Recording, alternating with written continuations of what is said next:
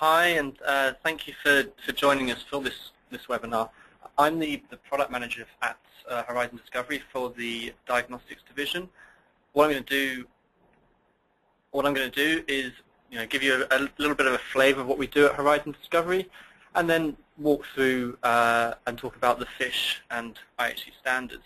So Horizon Discovery is a genomic translational company, and we have business units that cover gene editing, discovery services, target identification and validation, as well as, and this is the unit that I'm responsible for, the diagnostic reagents. Now, one question that we always ask ourselves and ask other people in our labs, and have started to really push and ask pathology labs, whether it be molecular pathologists or histopathologists or cytogeneticists, is how do you know that your assay is working today?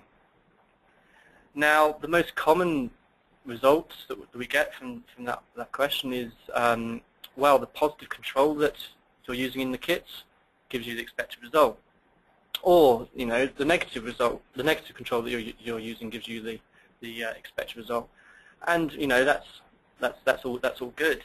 The next questions we ask ourselves, and we start to ask you guys, is, well, what are the controls that you're using, where are they from, and what's their suitability and how they validated? One of the most worrying things for me when I've asked these questions is that often the negative result, certainly in molecular diagnostic assays, can be just water, and so completely non-representative of a patient sample.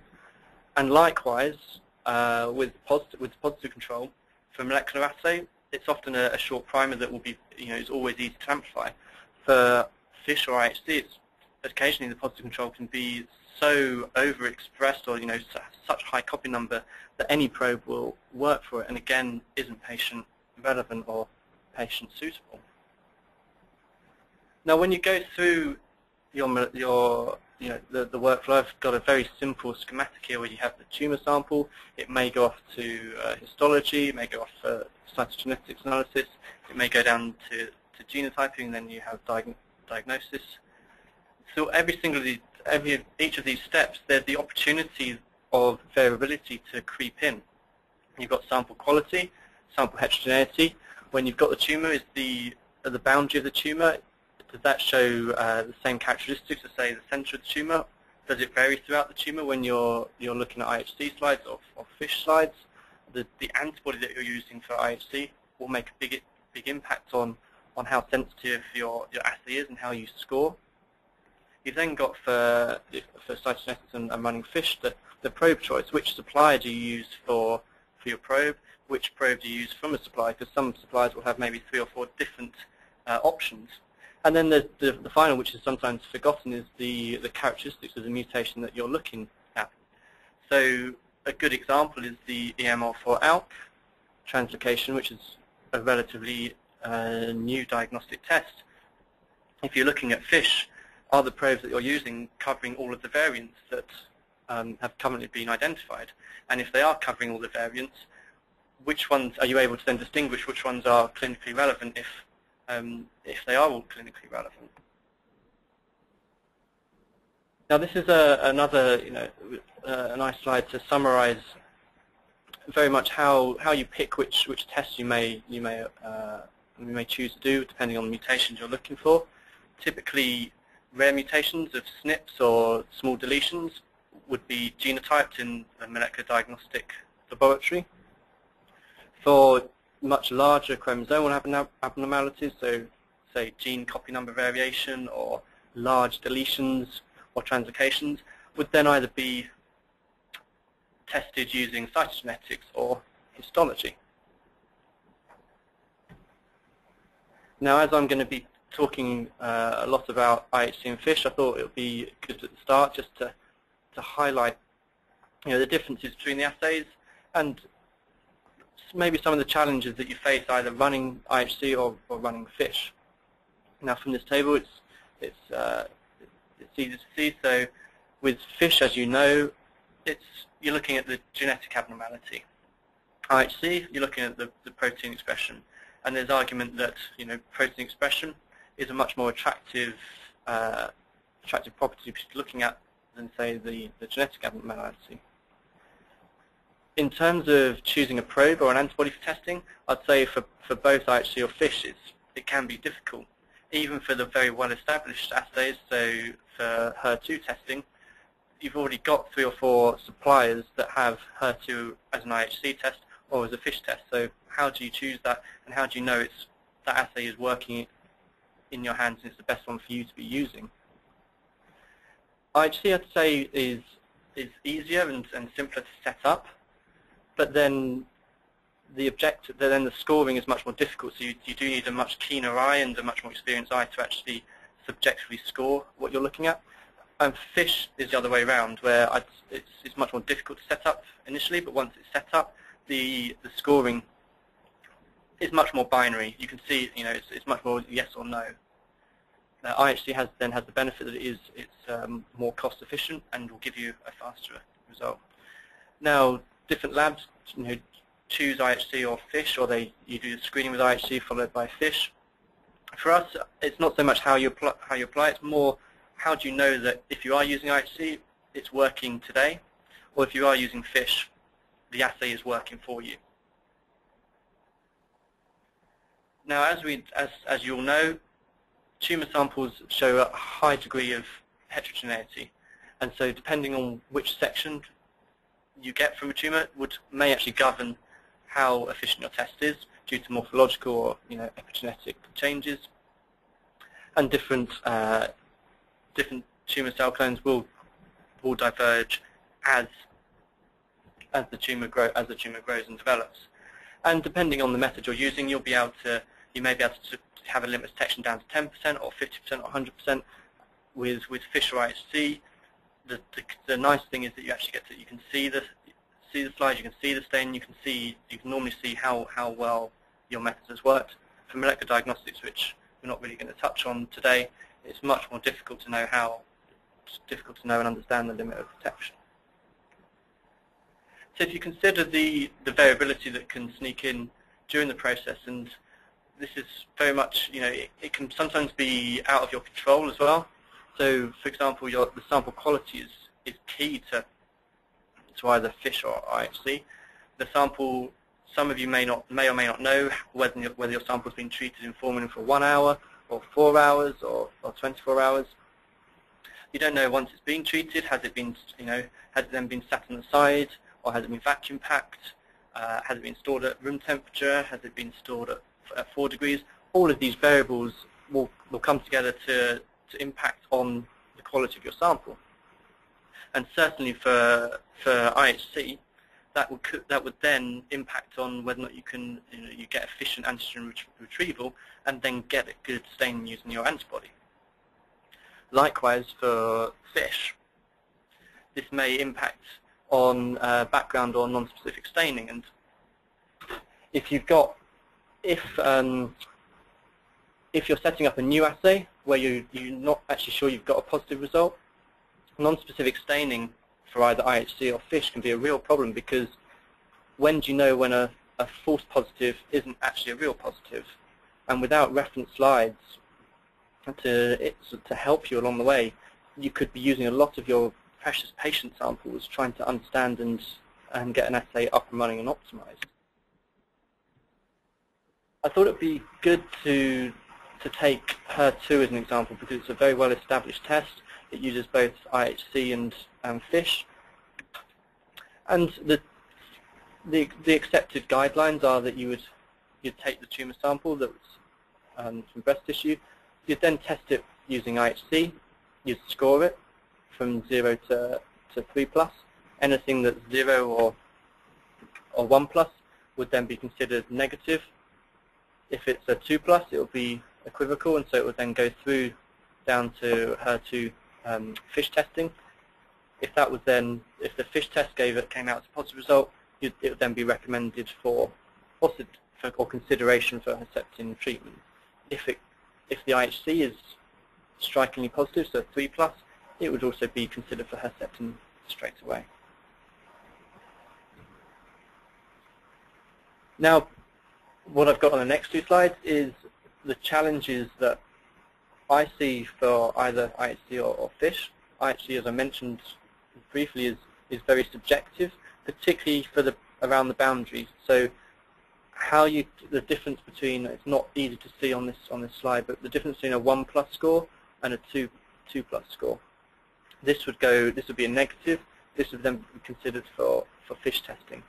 Without an experienced eye or experienced lab, these decisions can be very difficult to make, and could actually be, this is where error could sneak in. With the availability of reference slides, these types of decisions can become much more obvious and much clearer to make. If you do want to see these slides in more detail, this has come straight from the DACO manual, so you can actually you can see much higher resolution for your use. And then for fish, like I said before, I think with fish it's more difficult to get fish set up initially, but once it's set up, the scoring is much simpler because it's in my eyes it's more binary. The only time when scoring can start to become difficult is when you have either nuclei that are overlapping, like here, or you have the nuclei isn't fully visible, and then you have to start not counting those cells. But in both, I mean, I didn't mention the last slide, but in both fish and IHC, the sample quality can really make an impact on how easy it is to actually look at these particular mutations. And what what's been achieved what's been applied and achieved in some way to standardize HER2 testing is bringing in the control slides. And so if you're running an IHC test, the control slides have to be included in every run, and the actual result has to match the predicted result. So if you're looking at the 1+ control cell line and you get a 1+, that run is acceptable. If the 1+ doesn't come out as 1+, then you need to throw away all of the data from that run and run it again, maybe getting in a new kit or a new antibody. And the results require both proportion and intensity measurements. And what I'd like to say, and it's my real feeling, is that by bringing in the reference slides, we've been able to standardize how HER2 testing is being applied. And that's a very good time for me to introduce what we believe is a reference standard. So for us, it's an independent, externally validated reference tool. It will allow you to understand the sensitivity and limit detection of your assay. It allows you to monitor the reproducibility of your molecular assay, and they are absolutely critical for the development and quality control of your assays. And this is because they enable you to start testing new assays, or if you're switching from, say, one probe to a different probe, you can test using the reference standards before having to then test using clinical samples. And this is a very useful tool for when you've got rare mutations. EML4-ALK, some labs may only see 5 to 10 positive results in a given year, and to have to wait or to have to use those samples to then set up the assay is a big challenge. So if you can set up the assay and get the assay close to fully optimized and fully validated with reference material, it then allows you that when you can get your hands on positive material, you can do the final validation with that positive material. And I think it's what the question I had at the very start is, how do you know that your assay is working today? Reference standards will tell you if they're run every single batch. The next part of the talk, I'm going to focus a little bit more on the technology that we have at Horizon, and then try and, I guess, in some ways stimulate thoughts at your end of how we can apply the technology to develop further fish slides or IHC reference slides. we've made a big progress and developed a lot of reference standards, and I'm going to show you the next couple of slides for molecular assays. And over the last 9 to 12 months, we've started to move more into the IHC and the fish world, as it were. And we have some good ideas. We've had some successes, but I think for us it's critical that we get feedback from you guys, and also develop partnerships and collaborations so that we know where to go. Especially for a lot of these new translocations that are coming out, we are essentially going to be together setting the scene of how these should be tested moving forward, and almost setting guidelines for the best way of testing for these mutations.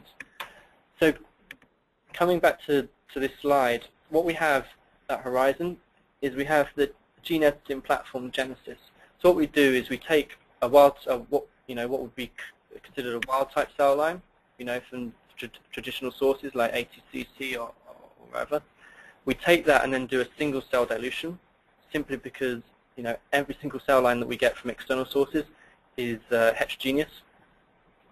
And so by single cell diluting, we then create a clonal wild type cell line where we know that every single cell within that clonal population is close to identical.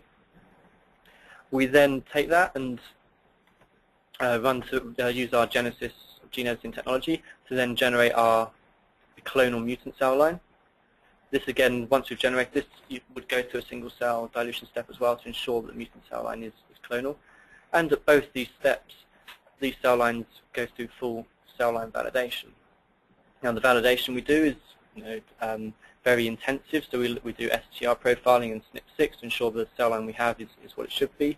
We then confirm the integration at the endogenous loci of the mutation using DNA and DNA locus-specific PCR. We used digital PCR or traditional cDNA PCR to look at the expression of the allele. And also we can use our digital PCR platform to confirm the clonality as well as the gene copy number. And I think the most important part, or the most important bit of information on this slide, is that at the end point of our engineering is that we have a clonal mutant cell line and a clonal wild type cell line that are essentially identical except for that one mutation that has been incorporated. And that is as close to patient genetics as you can get as a model system. Now, some of the other half of our company uses this for functional analysis. What we've done is taken the mutant and the wild type cell lines to develop reference standards, and we've done this in different flavors. So we have genomic DNA, either wild type or mutant on their own, or wild type and mutant mixed together, either as singleplex or multiplex. We've generated FFP blocks using the cell lines. We've generated FFP xenograft blocks, so we've taken the cell line, injected them into the mouse, and grown a xenograft from there. We've then taken FFP sections either from the xenograft blocks or the cell line blocks, and likewise we've now started to sort of move really into this area where we generate cell slides either in the FFP format or cell format or metaphase on request. And depending on the reference standard that we generate, will then govern which type of validation we go to, whether it's Sanger sequencing, digital PCR, RT-PCR FISH, or IHC. And for the molecular offering that we have, we've got a very extensive catalogue now where we're covering a lot of the main targets like BRAF, AKT1, the KRAS, EGFR, NRAS, and we're now starting to move into the FISH and IHC and looking to expand a similar size catalogue for that. Now, what we believe, and what I'm going to show in the next few slides, is that with all the technology we have and the experience we have in generating the FFP blocks and FFP xenografts, we can very easily, and actually we've got some sort of internal data supporting this, very easily generate a IHC slide which will have a variant proportional score. I think that's relatively simple. with IHC, there's obviously lots of different scoring paradigms, and one of them is an intensity score, where this is seen for HER2 as well. And the intensity score is much more difficult to replicate because the biology behind it. It's not just editing at the gene level. It's somehow editing or controlling at the RNA expression or even the protein expression level. So for the proportional score, like I said, it's relatively simple. We take a mutant that we've generated, so like a EML4 out translocation mutant. We can then mix that with the wild type that was used to generate mutant, and then create a reference slide from that using our FFPE processing technology that we have. What's really nice with our FFPE technology is its consistency. So here we have 8 different FFPE blocks where we've taken random sections from the blocks, and we're able to control the exact number of cells per block, which is very important for moving into IHC in fish, where we want to ensure that if you're doing accounting, then your field of view will always be similar. So if you always want to look at hundreds, if you want to say look for 50 positives within 100, or you're looking at 20 positives within 100, the consistency and the homogeneity of our blocks and sections will always remain the same. We go one step further as well, because obviously H&E is always subjective to the eye, so we try and make it objective. So what we do is extract the DNA and check that the DNA lies between the boundaries of 550 and 750 nanograms to ensure that the sections consistently have the same DNA content, and then we apply that to cell content. We also, and this is probably one of the neatest bits of kit that we ever brought into the lab, is the digital PCR equipment. And what digital PCR allows you to do is count the allele burden of any given sample down to an accuracy of, we're down to about 0.1% accuracy. And so what we've been able to do is take the mutant cell lines and the wild type cell lines, mix them to a defined allelic frequency, so say 25%. We then, once we've mixed them, we then fix them in fix them in formalin, put them into a FFPE block with paraffin embedding, and then we've taken sections from throughout the block, so it's start, middle, and end. And as you can see, the block shows 25% mutation all the way through the block. Likewise, we've generated a 5% mutation block. Again, that comes out slightly higher than 5, but it's within the expected range. And then we've also got as low as a 1% mutation. We can also, with the digital PCR, and it's always tricky when I start writing talks not to start just selling a digital PCR machine, but it is a very flexible system. And so what else you can do with digital PCR is actually look at copy number analysis or copy number assays. And so, for example, with an EGFR project that we have ongoing, we've been able to identify 3 different cell lines where we have varying numbers of EGFR. And this is a very useful tool for us prior to applying them for fish standards, because if you can define what's going on at the genetic level using non-fish methods, it gives you great confidence that when you're setting things up with fish, that what you're seeing is exactly what you should be seeing. And this is sort of a small list of where we've focused on initially for our fish slides, and the different translocations and one deletion of P10. Obviously, one of the most interesting is the EML4 ALK translocation that we have, and also the corresponding mutation, the ROS1 translocation. What we've done is the mutations that are typically found in solid tumors, we've made them as FFPE reference slides, and the ones that are found as liquid, we put them as interface spreads, or on request we can make metaphase spreads of those as well.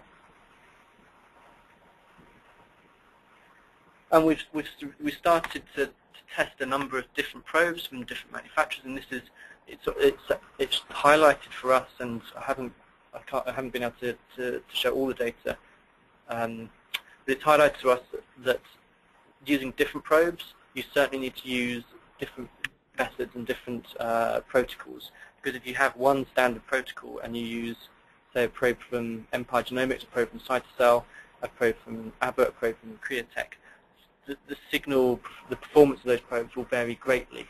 We found that you can optimize every single probe, but technically you have to optimize your assay to make sure those probes are working.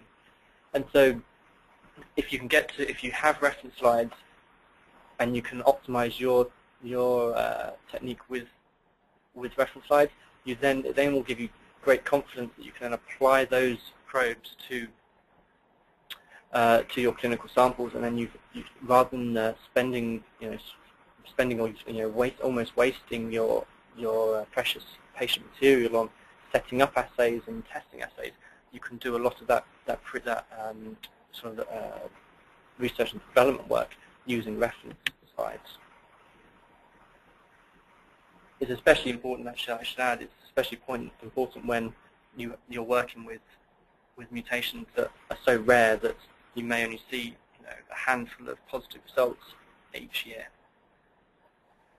And these are some other slides from our, so we've got the ML, ENL, and the RUNX-X1. Here you're looking at, we've got slightly better images on our website if you want to look, but here you're looking at, and my laser pointer is actually bigger than the cell.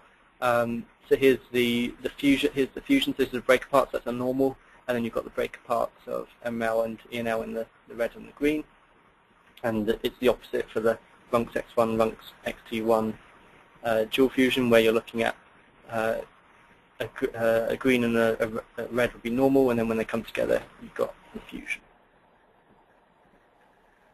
So how we're looking at, or how we would suggest that you can use reference slides is certainly at the stage of evaluating probes, or even if you're looking at switching between suppliers. So you have reference material to then, does my probe work with this slide? Yes, it does. Okay, we'll bring in another probe, and then we can test it again. And I think, and this is possibly will become much more important, is the daily process monitoring, so ensure that your probe is working on the day of the test, and make sure that what you're seeing is not background or non-specific staining. I was talking to a number of pathologists last week, and they were saying that with the EML fallout testing, because they don't see positive samples that often, they always worry that the probe may have gone off, and so without actually having a positive slide to run each time you run the test, you don't necessarily know if the probe is always working. Then moving on, and this is more speculative at this point, into the intensity score reference standards. So where we're looking at generating low expressor mutants, medium expressor mutants, and high expressors. So then we can generate intensity scores of say 0 to 3. We've had some success. So we now have an EML4ALK IHC slide that shows what we would class somewhere between medium high to high expressor, using the antibody from Ventana.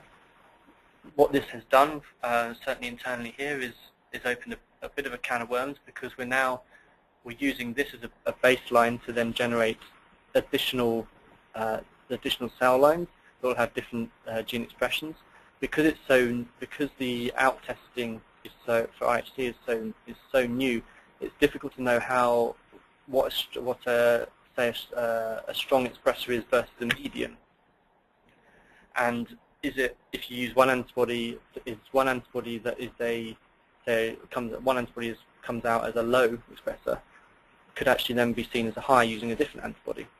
And so at this point, by having the reference standard, we can start to answer that question, and it will really help moving forward. And I think, so what we plan to do is get reference slides, look to identify low, medium, and high, and then we can start doing antibody comparisons. What I would say is definitely an opportunity for you guys who are running this test or running, maybe not the ALK test, but if you're running other IHC, is if there are no guidelines right now, you can start to, if you start to use reference slides at this point, you can then start to gather information about the test that you're running. So, for example, if you, this is a completely theoretical example, but if we stay with the ALK story, if say with the ALK expression, maybe ALK expression where if you've got a 1+ score with ALK, you respond really well to crizotinib. If you then have an ALK expression at a 3+, the response maybe is poorer, so you don't respond as well, and maybe you don't respond at all. And so if by knowing that you've got a 1+ and a 3+ at this point, when it comes to then evaluating or analyzing the treatment or successive treatment, you can then apply it back to the test. And unless you've got a reference down at this point and a reference slide at this point in your test, you won't have any way of benchmarking really what you've seen. And so although it's not essential for, say, the ALK to have reference slides in now, by having a reference slide, you'll be able to retrospectively then use the data from post-treatment to work out the success of it, and maybe then help to personalize the treatment moving forward. And so this, I've summarized in a similar way to the fish of how how you could use reference slides. So very much for antibody evaluation. Who do you get your antibody from? Which clones you choose? Which ones work using your standard protocol? And also for the daily process monitoring. So ensure that the tissue is being processed correctly. Ensure the tumor sample is being treated as delicately as possible, and that you're able to perform antigen retrieval for good staining. Now, with at Horizon Diagnostics, we've worked very closely with a lot of the proficiency scheme organisers, both in Europe and the US. We're continuing to do that, and we are looking to really push the standardisation of FISH and IHC through these proficiency schemes.